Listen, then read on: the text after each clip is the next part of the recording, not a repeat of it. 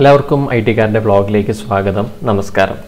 അവസാന വീഡിയോയിൽ നമ്മൾ ചർച്ച ചെയ്തത് ഡോക്കർ കമ്പോസ് ഫയലിനെ കുറിച്ചാണ്. അപ്പോൾ നിങ്ങൾക്ക് ഡോക്കർ കമ്പോസ് ഫയലിനെ കുറിച്ച് അറിയണം എന്നുണ്ടെങ്കിൽ തീർച്ചയായിട്ടും ITKAARAN എന്ന യൂട്യൂബ് ചാനലിൽ കയറി ഡോക്കർ ബ്ലോഗ് നമ്പർ 9 ഒന്ന് കാണുക. ഇന്ന് നമ്മൾ ചർച്ച ചെയ്യാൻ പോകുന്നത് ഡോക്കർ ഫയലിനെ കുറിച്ചാണ്. അപ്പോൾ ഇന്നത്തെ ടോപ്പിക് ഡോക്കർ ഫയലാണ്. അപ്പോൾ ചെറിയൊരു ഉദാഹരണം അല്ലെങ്കിൽ എന്താണ് ഡോക്കർ ഫയൽ എന്ന് ആദ്യം ഞാൻ വ്യക്തമാക്കാം. നമ്മൾ ഡോക്കർ കമ്പോസ് വെച്ച് കണ്ടെയ്നേഴ്സ് അപ്പാക്കുന്നു, കണ്ടെയ്നേഴ്സിൻ്റെ പോർട്ട് അങ്ങനത്തെ പാരാമീറ്റേഴ്സ് എല്ലാം ചേഞ്ച് ചെയ്യുന്നു അല്ലേ. അപ്പോൾ നമ്മൾ ഈ ഡോക്കർ കമ്പോസ് വെച്ച് ഒരു കണ്ടെയ്നർ അപ്പാക്കി കഴിഞ്ഞാൽ പിന്നെ ആ കണ്ടെയ്നറിൻ്റെ ഉള്ളിൽ എന്തെങ്കിലുമൊക്കെ ഇൻസ്റ്റാൾ ചെയ്യണമെന്നുണ്ടെങ്കിൽ നമ്മൾ മാനുവലി ചെയ്യേണ്ടി വരും. ഉദാഹരണത്തിന് ഞാനിപ്പോൾ ഒരു ഉബുണ്ടു കണ്ടെയ്നർ അപ്പാക്കി, ആ കണ്ടെയ്നറിൻ്റെ ഉള്ളിൽ എനിക്ക് അപ്പാഷെ ഇൻസ്റ്റാൾ ചെയ്യണം. അങ്ങനെയൊക്കെ ഉണ്ടെങ്കിൽ ഞാൻ മാനുവലി ആ കണ്ടെയ്നറിൻ്റെ ഉള്ളിൽ ഡോക്കർ exec വെച്ച് കയറി ഇൻസ്റ്റാൾ ചെയ്യേണ്ടി വരും. അപ്പാഷെ സെർവർ അല്ലെങ്കിൽ MySQL സെർവർ അങ്ങനെയൊക്കെ ഇൻസ്റ്റാൾ ചെയ്യേണ്ടി വരും. എന്നാൽ ഒരു ഡെവലപ്പർ പോയിൻ്റ് ഓഫ് വ്യൂ അല്ലെങ്കിൽ ഒരു project manager point of view നോക്കുകയാണെങ്കിൽ അവരൊരു ആപ്ലിക്കേഷൻ ഡിസൈൻ ചെയ്യുമ്പോൾ തന്നെ ആ ആപ്ലിക്കേഷന് ആവശ്യമായിട്ടുള്ള ഡിപ്പെൻഡൻസീസ് അവരുടെ കയ്യിലുണ്ടാവും. എന്തൊക്കെയാണ് വേണ്ടത് എന്നുള്ളതുണ്ടാവും. അങ്ങനെയാണെന്നുണ്ടെങ്കിൽ ഒരു ഡെവലപ്പറാണ് അല്ലെങ്കിൽ ഒരു പ്രൊജക്റ്റ് മാനേജറാണ് ഒരു കണ്ടെയ്നർ അപ്പാക്കുന്നതെന്നുണ്ടെങ്കിൽ ആ അപ്പാക്കുന്ന സമയത്ത് തന്നെ നമ്മൾ അതിനാവശ്യമായിട്ടുള്ള മൊഡ്യൂൾസ് അല്ലെങ്കിൽ പാക്കേജസ് അഥവാ MySQL, ഉദാഹരണത്തിന് ഇതൊരു വെബ് ഡെവലപ്മെൻറ്റ് പ്രോജക്റ്റ് ആണെന്ന് കരുതുക. അങ്ങനെയാണെന്നുണ്ടെങ്കിൽ നമുക്ക് അത്യാവശ്യമായിട്ടുള്ള കാര്യങ്ങൾ PHP, അപ്പാഷെ, MySQL പിന്നെ ബാക്കിയുള്ള ഡിപ്പെൻഡൻസീസ് ആയിരിക്കും ആവശ്യമുള്ളത്. അപ്പോൾ ഈ ഡോക്കർ ഫയൽ കൊണ്ട് നമുക്ക് ഈ ഡിപ്പെൻഡൻസീസ് എല്ലാം ഒരു കണ്ടെയ്നർ അപ്പാക്കുന്ന സമയത്ത് തന്നെ ഇൻസ്റ്റാൾ ചെയ്യാൻ സാധിക്കും അല്ലെങ്കിൽ ഓട്ടോമേറ്റ് ചെയ്യാൻ സാധിക്കും എന്നുള്ളത് തന്നെയാണ് ഡോക്കർ ഫയലിൻ്റെ പ്രത്യേകത. അപ്പോൾ ഇന്നത്തെ ഈ ഡെമോയിലൂടെ ഞാൻ കാണിക്കാൻ പോകുന്നത്, ആദ്യം നമ്മളെന്താ ചെയ്യാൻ പോകുന്നതെന്ന് പറഞ്ഞാൽ ഒരു വെബ് സെർവർ അപ്പാക്കും. വെബ് സെർവർ 1 എന്നുള്ളൊരു സെർവർ അപ്പാക്കും അല്ലെങ്കിൽ കണ്ടെയ്നർ അപ്പാക്കും. ആ കണ്ടെയ്നർ അപ്പാക്കിന് ശേഷം ഞാൻ മാനുവലി അതിൽ ഒരു അപ്പാഷെ സർവീസ് ആയിരിക്കും ഇൻസ്റ്റാൾ ചെയ്യുന്നത്. രണ്ടാമത്തെ സെഷനിൽ നമ്മളൊരു വെബ് സെർവർ 2 അപ്പാക്കും. പക്ഷേ ഈ ഒരു രണ്ടാമത്തെ സെഷനിൽ നമ്മൾ വെബ് സെർവർ 2 അപ്പാക്കുന്ന സമയത്ത് തന്നെ ഈ ഒരു അപ്പാഷെ സർവീസ് ഓട്ടോമേറ്റ് ചെയ്ത് ഇൻസ്റ്റാൾ ചെയ്യും. ഓക്കെ, അതാണ് നമ്മുടെ ഉദ്ദേശം. അപ്പോൾ ഓട്ടോമേറ്റ് ചെയ്ത് ഇൻസ്റ്റാൾ ചെയ്യാൻ വേണ്ടിയിട്ട് നമ്മൾ ഡോക്കർ ഫയലായിരിക്കും ഉപയോഗിക്കുന്നത്. അപ്പോൾ എന്തായാലും സമയം കളയുന്നില്ല, നമുക്ക് ഈ ഡെമോയിലോട്ട് കടക്കാം. ഞാൻ ഷെല്ലിലോട്ട് ലോഗിൻ ചെയ്യാണ്. അപ്പോൾ ആദ്യം നമുക്ക് ബേസിക്കലി നമുക്ക് വേണ്ടത് ഡോക്കർ ഫയലാണ്, അല്ല ഡോക്കർ കമ്പോസ് ആണ്. ഞാൻ ആദ്യം ഡോക്കർ കമ്പോസ് എഴുതാം. ഒരു സിമ്പിൾ ഡോക്കർ കമ്പോസ്, docker-compose.yml. അപ്പോൾ ഡോക്കർ കമ്പോസിൽ ആദ്യം നമുക്ക് വേണ്ടത് വേർഷനാണ്. വേർഷൻ എഴുതി, വേർഷൻ 3.9. പിന്നെ സർവീസസ് എന്നുള്ള ടാഗ് വേണം, സർവീസസ്. ഇനി ആദ്യത്തെ സർവീസ് ആയത് നമുക്കൊരു കാര്യം ചെയ്യാം, വെബ് സെർവർ 1 എന്ന് കൊടുക്കാം. Okay, web server 1. ഈ വെബ് സെർവർ 1ന് ആവശ്യമായിട്ടുള്ള കാര്യങ്ങളെന്ന് പറഞ്ഞാൽ കണ്ടെയ്നർ നെയിം, ആദ്യം കണ്ടെയ്നർ നെയിം കൊടുക്കാം. കണ്ടെയ്നർ നെയിം നമുക്ക്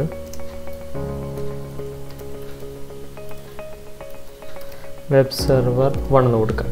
ഓക്കെ, പിന്നെ യൂസ് ചെയ്യേണ്ട ഇമേജ് ഞാൻ ഉബുണ്ടു യൂസ് ചെയ്യാം. Ubuntu:18.04. പിന്നെ നമുക്ക് വേണ്ടത് പോർട്സ് വേണം, പോർട്ട് നമ്പർ. ഇതൊരു അപ്പാഷെ അല്ലെങ്കിൽ വെബ് സെർവർ ആണല്ലോ, പോർട്സ് സ്പെസിഫൈ ചെയ്ത് കൊടുക്കണം. പോർട്സ് ഞാൻ 8080:80 പോർട്സ് സ്പെസിഫൈ ചെയ്തു. അതുകൂടാതെ ഒരു കമാൻഡും കൂടി ഞാനിവിടെ ഇഷ്യൂ ചെയ്യണം. കാരണം ഒരു കണ്ടെയ്നർ അപ്പാക്കുമ്പോൾ അതിലെന്തെങ്കിലും ഒരു പ്രോസസ്സ് റണ്ണ് ചെയ്തുകൊണ്ടിരിക്കുന്നില്ലെങ്കിൽ ആ കണ്ടെയ്നർ ഡൗൺ ആയി പോകും. അതുകൊണ്ടൊരു കമാൻഡ് സ്പെസിഫൈ ചെയ്യണം. ഒരു കമാൻഡ് നമുക്ക് ഓടിക്കാം. കമാൻഡ് നമുക്ക് ഓടിക്കേണ്ടത് ഒരു ലോഗ് നമുക്ക് ടെയിൽ ചെയ്ത് കാണാം. അതായിരിക്കും ഒരു ചെറിയൊരു കമാൻഡ് റൺ ചെയ്യേണ്ടത്.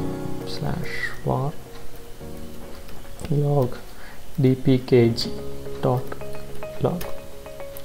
കാരണം ഈ /var log dpkg എന്നുള്ള ലോഗ് ഡിഫോൾട്ടായിട്ട് ഒരു OSൽ വരും. അല്ലെങ്കിൽ ഇമേജിൽ ഉബുണ്ടു 18.0 ഫോർ ഇമേജിൽ വരും. അപ്പോൾ അങ്ങനെ ഒരു കമാൻഡ് നമ്മൾ റൺ ചെയ്തുകൊണ്ടിരിക്കുകയാണെങ്കിൽ നമ്മുടെ ഈ കണ്ടെയ്നർ ഡൗൺ ആയി പോകില്ല, അപ്പോൾ ആയി തന്നെ നിൽക്കും. അതുകൊണ്ടാണ് ഞാൻ അത് യൂസ് ചെയ്യുന്നത്. അപ്പോൾ ഇത്രയും സെറ്റ് ചെയ്തു. ഇനി സേവ് ചെയ്യാം. ഇത് ബേസിക് ഡോക്കർ കമ്പോസ് ആണ് കേട്ടോ. ഇനി ഞാൻ ആ ഡോക്കർ കമ്പോസ് റൺ ചെയ്യാൻ പോവാണ്. ഡോക്കർ കമ്പോസ് അപ്പ് -d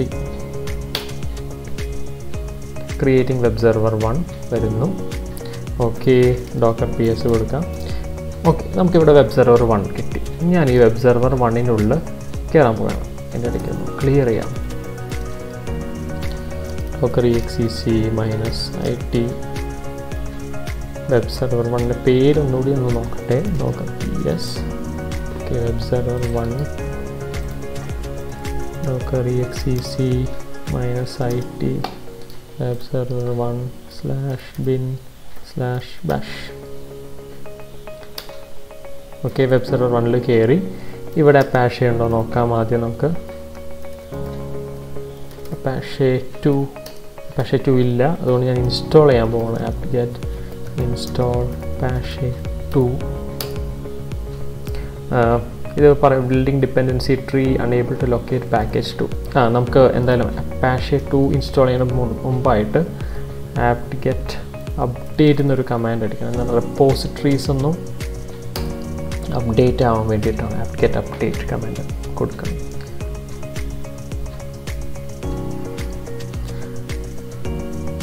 നിങ്ങൾക്ക് ഡോക്കർ സംബന്ധമായ കമാൻഡ്സിനെ കുറിച്ച് അറിയണമെന്നുണ്ടെങ്കിലും നിങ്ങൾക്ക് ITKAARAN എന്നുള്ള വീഡിയോ അല്ലെങ്കിൽ ബ്ലോഗ് സന്ദർശിച്ച് അതിൽ കുറേ വീഡിയോസ് ഉണ്ട്. ഡോക്കറിൻ്റെ ബേസിക്സ് മുതൽ ഡോക്കറിൻ്റെ ഡോക്കർ കമ്പോസ്, ഡോക്കർ ഫയൽ, അങ്ങനത്തെ കുറേ മൾട്ടി മോഡിലേക്കുള്ള എന്ന് പറഞ്ഞാൽ കുറച്ചുകൂടി അഡ്വാൻസ്ഡ് ആയിട്ടുള്ള കമാൻഡ്സിൻ്റെ വീഡിയോസും എല്ലാം നിങ്ങൾക്ക് ഇവിടെ ITKAARAN ബ്ലോഗിൽ കാണാൻ സാധിക്കും. ITKAARAN എന്നാണ് ITKAARANൻ്റെ സ്പെല്ലിംഗ്. ഓക്കെ, അപ്പോൾ നമ്മൾ ഇവിടെ apt-get അപ്ഡേറ്റ് അടിച്ചു. ഇനി നമുക്ക് apt-get ഇൻസ്റ്റാൾ apache 2 കൊടുക്കാം.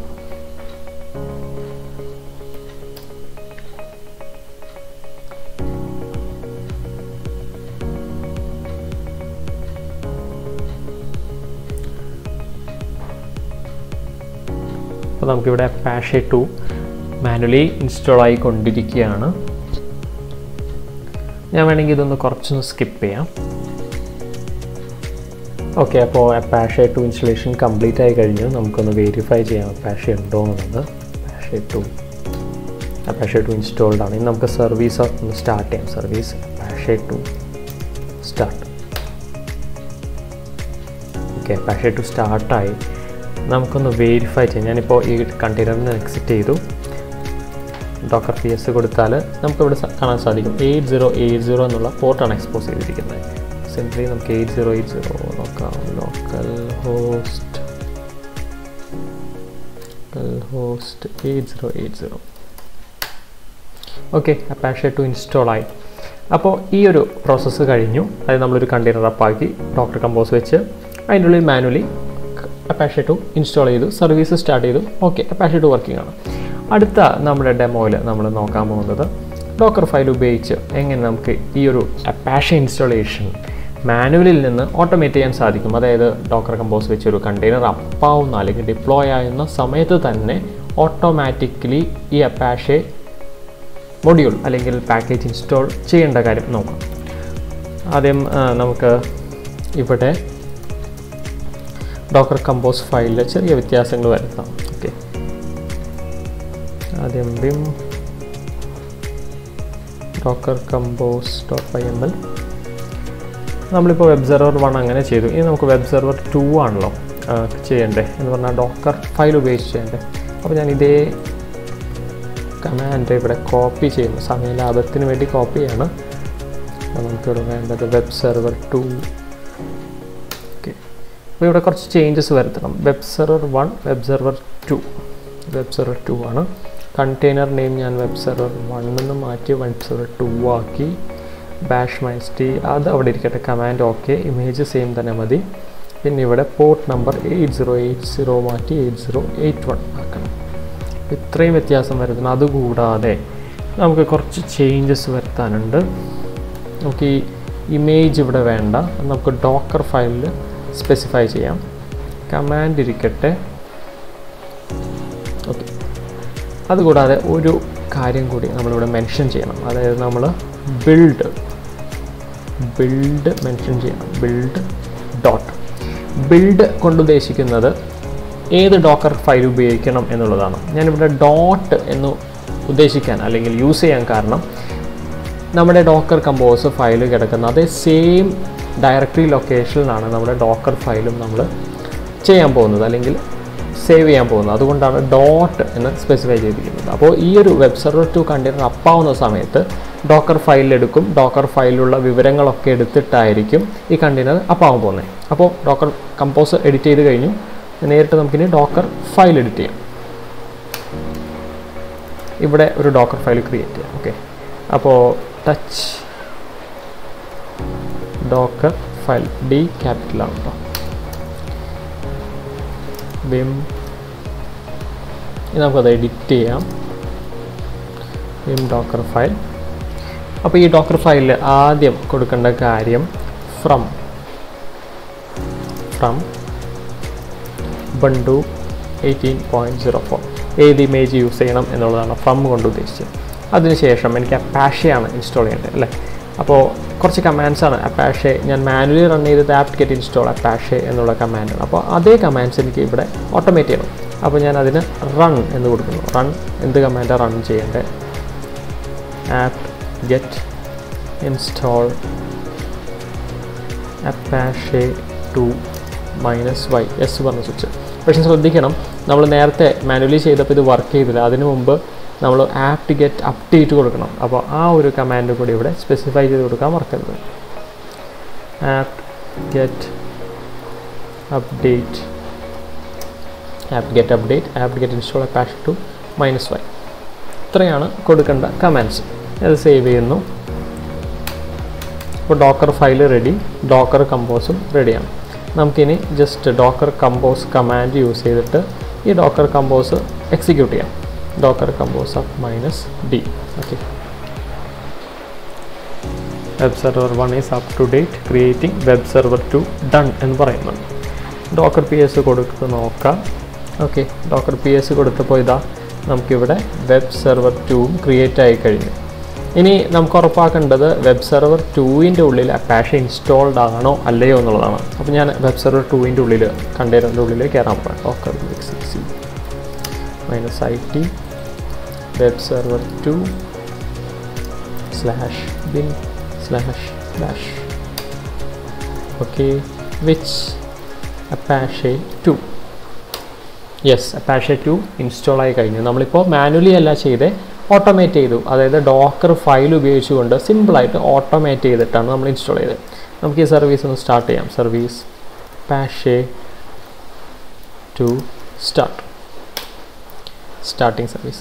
ശരിക്കും പറഞ്ഞാൽ നമുക്ക് ഈ ഡോക്കർ ഫയൽ ഉപയോഗിച്ചുകൊണ്ട് തന്നെ ഈ അപ്പാഷെയുടെ സർവീസും കൂടി സ്റ്റാർട്ട് ചെയ്യാം. പക്ഷേ നിങ്ങൾക്ക് സിമ്പിളായിട്ട് ഞാൻ പറഞ്ഞു തരാണ് എങ്ങനെ നമുക്ക് ഡോക്കർ ഫയൽ ഉപയോഗിച്ചുകൊണ്ട് ഈ automation process, building process automate ചെയ്യാം എന്നുള്ള കാര്യമാണ്. അപ്പോൾ നമ്മുടെ കമാൻഡ്സ് മാത്രമല്ല റൺ ചെയ്യാൻ സാധിക്കുക, എൻവയൺമെൻറ്റ് വേരിയബിൾസ് സെറ്റ് ചെയ്യാം. എന്തെങ്കിലും ഒരു ഫയൽ, നമ്മുടെ ഡോക്കർ ഹോസ്റ്റ് മെഷീനിലുള്ള ഫയൽസ് നമുക്ക് കോപ്പി ചെയ്ത് നമ്മുടെ കണ്ടെയ്നറിൻ്റെ ഉള്ളിലോട്ടും പേസ്റ്റ് ചെയ്യാൻ സാധിക്കും. അപ്പോൾ അങ്ങനെ കുറേ കാര്യങ്ങൾ നമുക്ക് ഈ ഡോക്കർ ഫയൽ ഉപയോഗിച്ചുകൊണ്ട് ചെയ്യാൻ സാധിക്കും എന്നാണ് എനിക്ക് പറയാനുള്ളത്.